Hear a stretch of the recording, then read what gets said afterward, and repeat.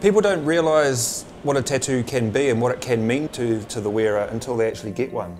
And I certainly didn't understand the power and the influence that it could have on you until I got some tattoos, and especially when I started getting tattooed by some of the Māori and Polynesian tattooists with patterns that did have this really strong meaning.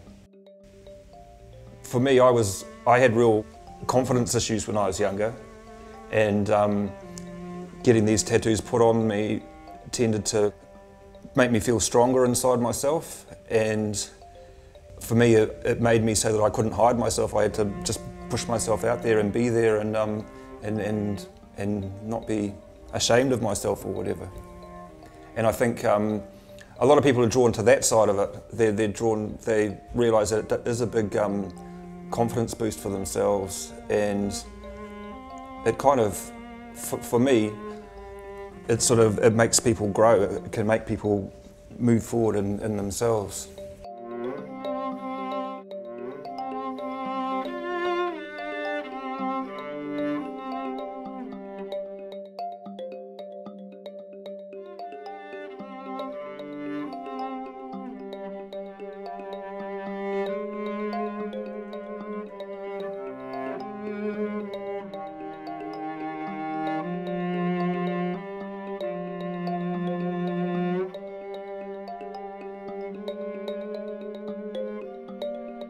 To me, a really important aspect of tattoo is that it is an expression of our links to the natural world.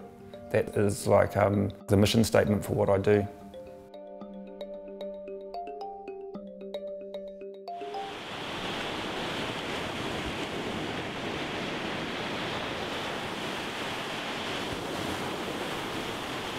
And I've been lucky enough to spend time with some amazing artists throughout Polynesia and other parts of the world, and it's given me a deep respect for the traditional tattoo, and it's given me a sense of obligation towards the integrity of the art form, basically.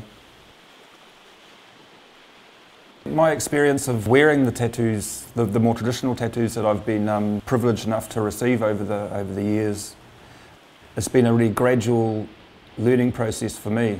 It's made me think really hard about my own kind of cultural identity and personal identity and my place in the world. And having thought about all that, that's something that I would like to be able to pass on to the people that come to me for tattoos.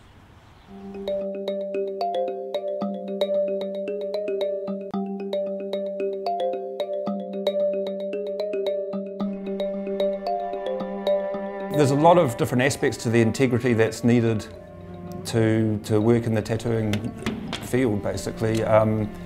There's the fact that you are marking somebody for the rest of their life, and that the tattoos were designed to bring out that integrity in the individual that's wearing it as well. It's a hard thing to understand until you've experienced it, basically. It's one of those sort of things. And but it does have that effect on you. The tattoos have a strong effect on you.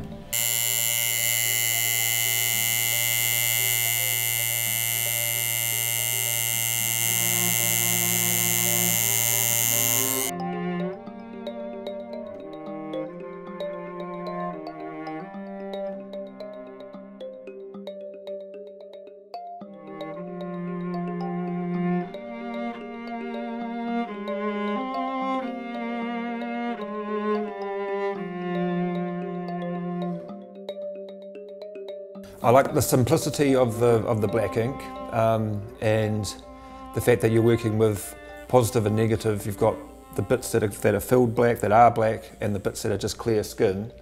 And with a lot of Polynesian style designs, you have black pieces, you have line work, which is almost like a halfway in between. It's like, from a distance it becomes like a grey almost, and then the clear skin. So it's just a simple balance of positive and negative, basically.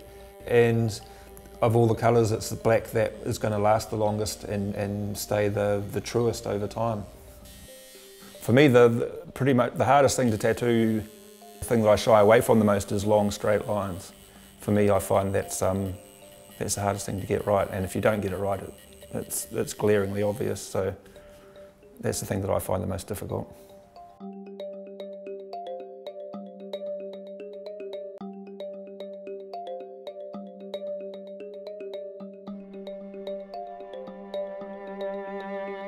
Basically, most of the things that I do nowadays, I draw directly onto the skin. There's some things where I still draw on paper, and that's pieces where, say, someone wants to represent a particular animal or something along those lines, where if I sit down and try and draw on the day, I might not have that right inspiration, or it's going to take me a long time to get it right, and it's easier for me to work those things out on paper generally. And I quite like working that way as well. But generally, I'm drawing stuff straight on the skin, just getting a rough idea. I don't think about it too much before I start.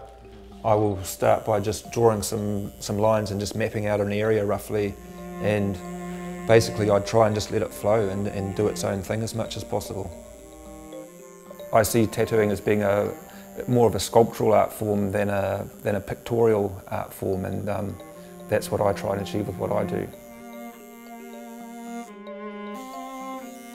I'm not doing traditional tattoos. Like, I've had people coming to me wanting to get facial tattoos or the puhoro on their legs, and I've just said no, I don't do those tattoos. That's proper moko work like that should be done by a properly trained moko artist, and I'm not that. What I offer is something more contemporary, more general, and I explain that to people, and if they're happy with that, then I'll work on them, and if not, I'll suggest someone else that they should go and see.